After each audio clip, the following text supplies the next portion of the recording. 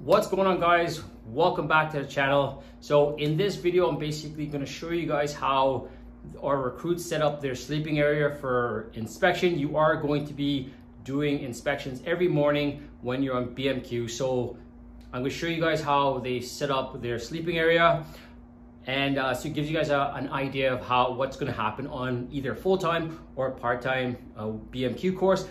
But before we get into that, I want to give a shout out to all those who have subscribed to the channel. You know, bravo Zulu to you guys. If you're new to this channel, welcome aboard. Hopefully you get to check out some of my videos. It's basically everything you need to know about the Army Reserves. Make sure you guys are checking out the playlist. I have a lot of videos out there. It's got a lot of information for you. So please do check out the playlist. Make sure you have your notification bells on so you know when I post more and informative videos. So let's get into this video.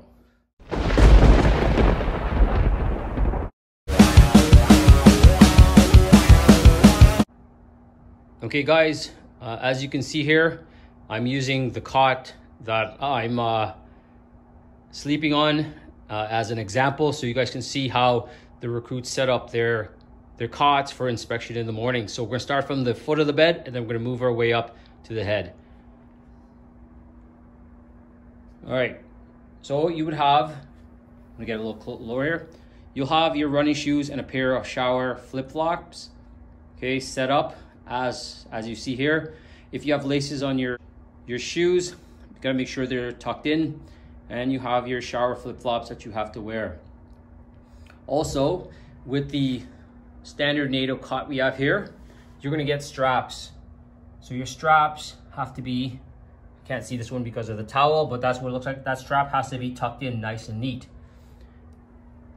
Okay, moving up. Here is the towel, and that is your toiletries. That is how your toiletries will be set up. Your towel will be folded, a bit hanging over the end of the cot. Your toothbrush, toothpaste, deodorant, body wash, shaving cream, and your razor will be evenly spaced. You're gonna be taught that on your BMQ, how to evenly space your toiletries for inspection. All right, let's move up. Okay, from this end, if you guys can see here, I'm using my small pack. Your small pack will be at underneath the ends of your bed, closest to the foot. All your straps will be tucked in nice and neat because we will be inspecting and making sure that that happens. Moving up to the top of the bed. Okay, you're gonna have your sleeping bag here, your liner, your inner. So you will always use your inner for your inspection, and that's what you're going to sleep in. You'll have your tactical vest here. All the buttons and the clips are done up. Your zipper has to be done up. There's 3 buttons. They have to be secured, right? Nothing should be hanging out. There should be no strings or anything hanging out. You're going to have your helmet. Your helmet the chin strap will be done up on your helmet. I'm just using mine with the scrim, but for BMQ, you're not gonna have a helmet cover or any scrim. It's just gonna be plain green. And it's gonna have your name tag on the front and the back.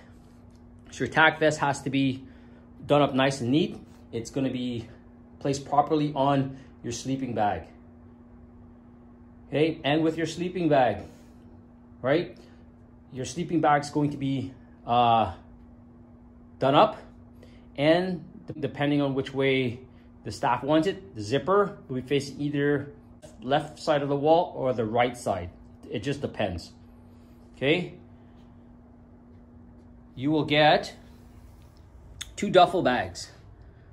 Okay, so both your duffel bags will be at the head of the cot. The duffel bags will be buttoned up.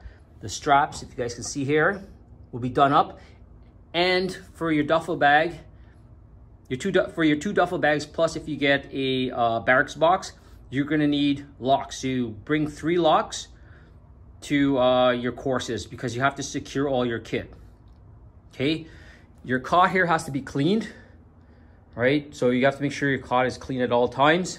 If you have a civilian bag, you can have that civilian bag either next to your duffel bags, or you could have your civilian bag here. All right, here's the top of your sleeping bag. Like I said, so zipper's done up, right? And it's facing in that direction to the closest wall. Your duffel bags will pretty much be tucked in a little bit. They wouldn't be sticking out as much. Now, when you get your rifle will be broken down. Will be basically opened. So the upper receiver, your rifle will be here, and then the lower receiver will be there. And then you take out your bolt, and you have your bolt parts laid out here. I don't have a weapon with me, so I can't set that up for you. Can't show you guys how it's set up. Okay, so pretty much that is how your sleeping area is going to look. Right, it's going to be nice and neat.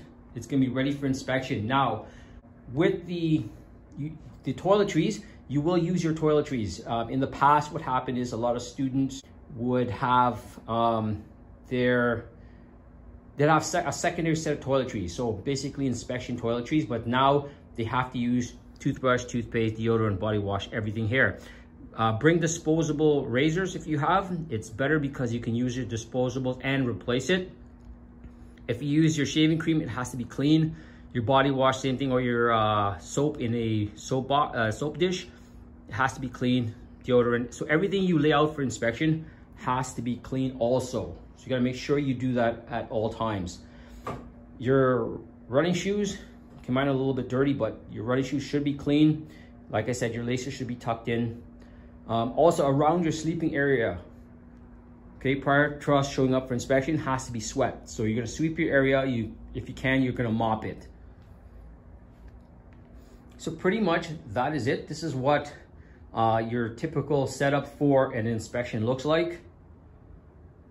And you're gonna do that every morning you get up after PT. You're gonna have your kit ready for inspection. Also, your uniform as part of the inspection. Your uniform is gonna be clean. There's gonna be no strings hanging off. Your beret is gonna be nice and formed. There's gonna be no lint on your berets because we're gonna inspect everything. And if you fail to do something, we're gonna notice and we're gonna bring it up with the course. All right, guys? So I hope you guys like this quick video that I put together on how your sleeping arrangement is prior to inspection. Just for those who are going onto your BMQ or preparing to go on your BMQ, be prepared, you're going to be doing this, all right? And we will let you guys know if everything is correct or incorrect, all right? So thank you very much for joining me, guys. If you are new to this channel, please do subscribe. Make sure you have the indicator bell on. Give me that big thumbs up if you like this quick video for you guys I put together. Okay, also make sure you guys continue to comment in the comment section. There's gonna be more Q&A videos coming up. Eventually, I will do a live Q&A, but I will let you guys know on the channel. So thank you very much, guys, for joining me, and I'll catch you guys in the next video.